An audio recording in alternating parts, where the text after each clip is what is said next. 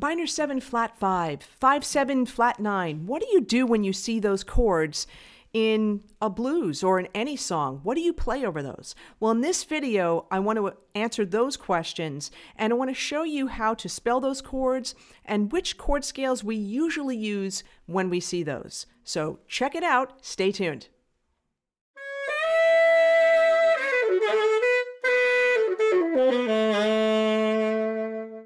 Hi, I'm Donna from DonnaSchwartzMusic.com, the site to boost your performance and improvisation up to the next level. And for more practical tips with over 500 YouTube videos right now, subscribe to my YouTube channel. And if you want to be notified when videos come out each and every week, tap that bell so you get those notifications. So in my previous videos, I was talking about how to spell chords, how to figure out which chord scales to use, in particular for a basic blues. And this is a continuation because today I'm going to be talking about a jazz blues. Well, what's a jazz blues? Well, if you've heard Now's the Time or Billy's Bounce, those chord forms, those chord structures are what I'm talking about. A jazz blues is not your typical 1-4-5 blues. All right, like a basic blues. It's got a lot more chords, and some of those chords can be a little bit confusing when, on first looking at them. So let's examine a jazz blues in concert F, and let's go through the chords, spelling the chords, as well as which chord scales to use. Okay, so here we are with a jazz blues, and this is in concert F. So really quick recap, because you could watch my other videos on how to spell chords and which chord scales to use for basic blues. You'll get more in depth from there. But your first chord is a 1-7 chord. It's dominant 7 chord. And the chord scale is a Mixolydian mode. So let me quickly move to this, the diminished 7th chord. And this is where people get a little bit confused and a little bit worried and crazy and whatnot. Okay.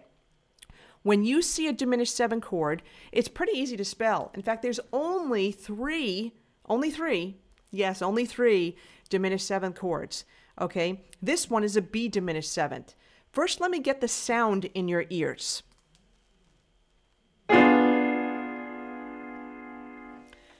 That should sound like a horror movie.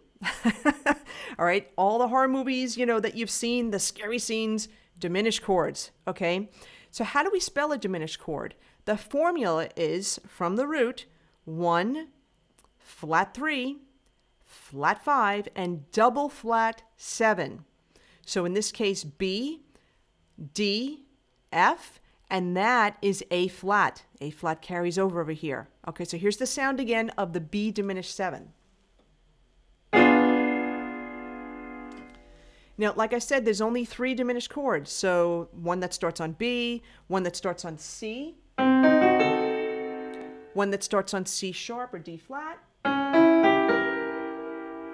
And really, if I wanted to start one on D, it's the same notes as the diminished chord for B. It's D, F, A flat, B. Okay, that's a whole other topic. Just know the formula for spelling it and that there's only 3. Okay, which chord scale do we use when you see diminished 7? Okay, so the chord scale we mostly use is called the whole half diminished scale. Well, what? What is that? Okay, what that means, whole and half, means the distance between 2 notes. It's the interval. So between the first 2 notes, it's a whole step. It's not B to C, it's B to C sharp. Between the next 2 notes, it's a half step. There's nothing in between C sharp and D.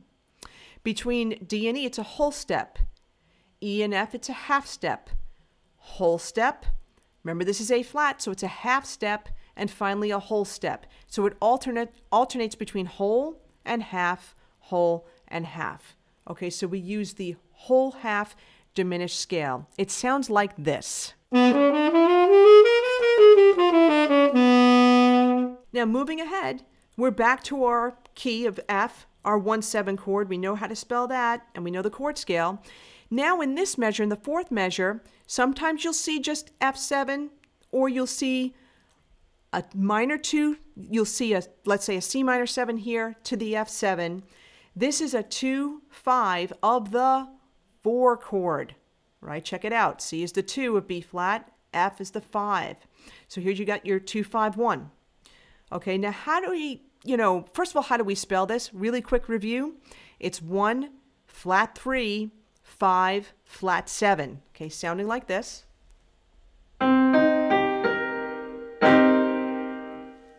The chord scale that goes with this, really quick recap, because I've covered this before. It's going to be a Dorian mode, okay, for this. So Dorian mode means that, well, it's not a natural minor. The natural C minor has an A flat in it. It's going to have an A natural. This chord is going to follow the key signature of one whole step lower, B flat.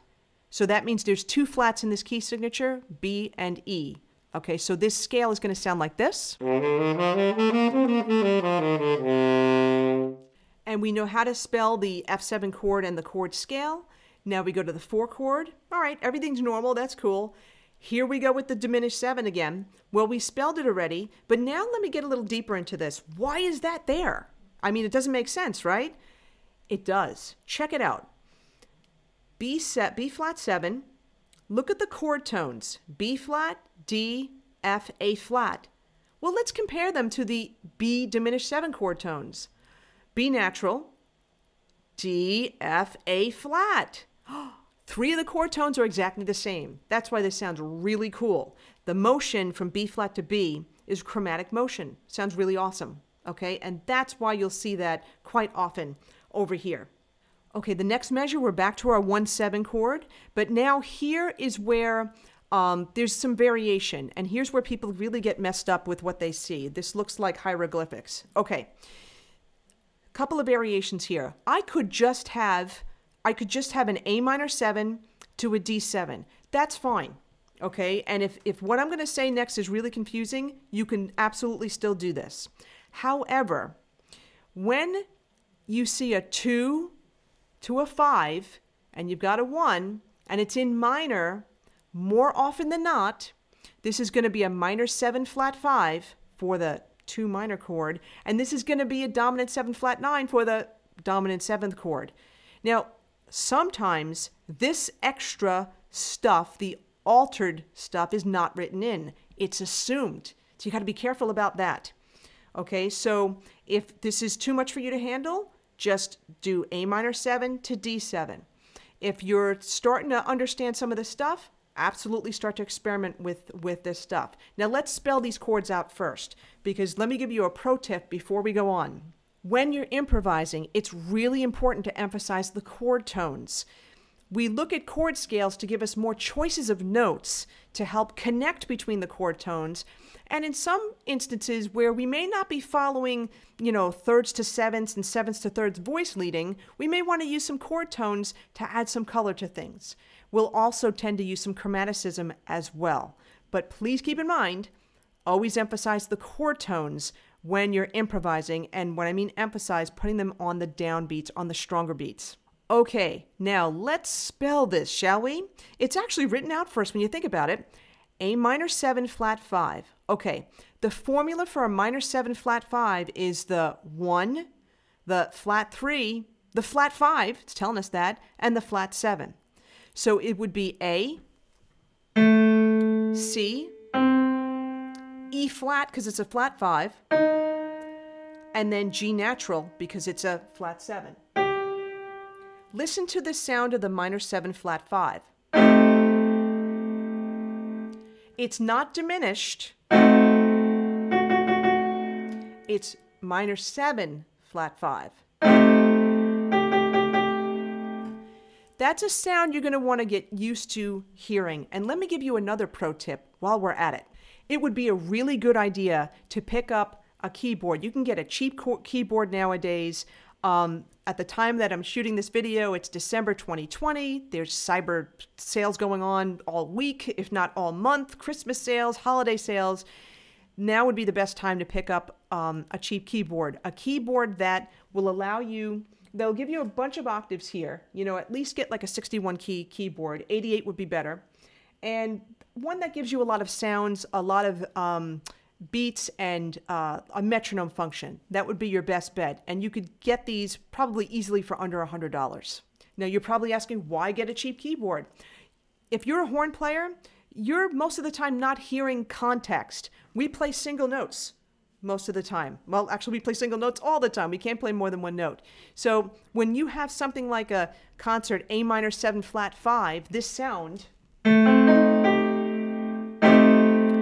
you want to try to hear those sounds as you're playing notes from that chord. And having a keyboard and just putting in 5 minutes a day, practicing on that to get your ears going is really going to boost your playing like 100-fold. Okay, so we spelled this chord. Now, what chord scale do we use for a minor 7 flat 5? Well, just about 99% of the time, we're going to use the Locrian mode. Now, if you don't know what I'm talking about, definitely check out my previous video about which chord scales to use, okay? Because I also go into the modes, and I give you some exercises that you can do. So minor 7 flat 5 is going to be, in this case, A Locrian, meaning it's the 7th mode of a B flat scale. Really simple. Here's a little trick for you. I see A minor 7 flat 5. I'm going to go up a half step and play a B flat major scale, but I'm going to start on the A. Check it out. A, B flat, C, D, E flat, F, G, A. This is a B flat scale over here, but I'm starting on the A. So Locrian mode for this. Now, D7 flat 9. Let's form the chord first, and then we'll talk about the chord scale. And this is kind of spelling it for us. In terms of the chord, we have from the root, we'll do the formula. We have the 1, the 3, the 5, the flat 7, and now the flat 9. So in this case, it's D, F sharp, A, C, and E flat with this sound.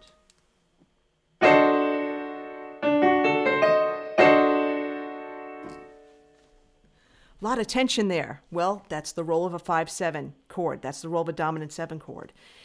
Now, which chord scale should we use for this? Okay, well, we're going to use another type of diminished scale. Not the whole half, the other one, the half whole. So, starting on the D, I'm going to use a half step interval to E flat. Then from E flat to F, that's a whole step. See that? Half, whole. I'm going to do half again. F to G flat's half. G flat to A flat is whole. Half, whole, half. It's the half whole diminished scale. Again, please keep in mind what I said before, that pro tip. It's not like you have to use every note in these chord scales or even every note in the chord. It gives you more choices. And keep in mind, sometimes too many choices can be overwhelming. Okay, so don't feel, that you have to use all of these notes. Now in measure 9, instead of a 5-7 chord like we have in a basic blues, it's a minor 2. Okay, so now we have G minor 7. And again, same formula for forming a minor 7, and it's going to be a Dorian scale. All right, so this is following the key signature. No accidentals in here.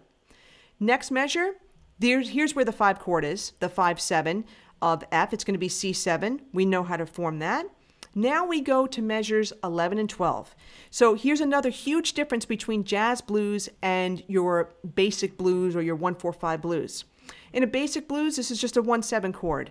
And in the last measure, it could be still a 1-7 chord, then a 5-7, or just a 5-7, or just the 1-7, all right? But here in a jazz blues, we've got something here called a turnaround. Well, what's a turnaround? A turnaround allows us to go back to the top and repeat the chord structure. If this just ends on a 1-7 chord, that's, even though it's blues, it's not sounding final, but it's still a little stale sounding. It's not going to lead us back. It's not going to give us that extra tension we need to bring us back to the top. Whereas if you have a 5 chord over here, that's going to do it. And if you have a 2 chord going to the 5 chord, that's going to make it more compelling. And if you have a 1 to a 6, a type of 6, to a 2 to a 5, that's really going to be very compelling, and that's going to help move us back to the top to repeat for solos. All right, so we've got the 1-7 over here. Now here, there's choices here. In this case, it's a dominant 6-7 chord. It's still, even though there's a 7 here, it still has a function of a 5-7 chord. It's just in this key, it's the 6. D is the 6. So it's a 6-7 chord, because what's happening here, this D7 is resolving to this minor chord. This D is the 5 of G. You see that? This D is the 5 of the G. All right, so in this function, it functions as a 5-7 chord to resolve. But in the overall key, we label this as a 6-7. A lot of times you'll see this as a minor 6-7. All right, and then it would follow, it would be the function of 1, 6, 2, 5. But here, this gives more further tension and allows us to resolve to the minor 2. Now here's what's really cool about making this a dominant 7 instead of a minor 7. Check it out. I've got the raised third. I've got the F sharp here. Check out the motion. F, F sharp, G. Nice chromatic motion there. Now, some of you may be saying, oh, but I was told I should not be, emphasizing root notes of chords. Well, here's the thing. If you're, a beginner improviser, intermediate improviser, even, like in some of the advanced stages of improvisation, there's going to be times when, you are going to emphasize this motion because it's great chromatic motion going up. All right. And if you're in the beginning and intermediate stages, you're not going to know, to start soloing on the 3rd or the 7th or extensions until you have soloed using the root notes. Okay, so you have to allow yourself to have those kinds of experiences so you could build up your technique and your hearing. So these last 2 measures are a turnaround to bring us back to the top. And then we rinse and repeat and we do it all over. Now, are there other variations of chords? Of course there are, but I just wanted to take something pretty basic right now for a basic jazz blues, just so you get an understanding. And I wanted to cover certain types of chords that you may not have seen before, like the minor 7, flat 5, and the dominant 7, flat 9, and showing you why those are there. Okay, now again, I've got to reiterate, chord scales are awesome to use for connecting between chord tones, for connecting between chords in different measures, for creating variety, all that type of thing. But if it's too overwhelming for you, what you really should be doing is focusing on learning the chord tones for all the chords that are in your basic jazz blues. All right, if you don't do that and you dive right into like chord scales, you're going to miss out, and you're not going to know which notes that you really truly need to emphasize. Hey, did this video help you? Well, let me know by giving it a like and then typing in the words below, type the words helped.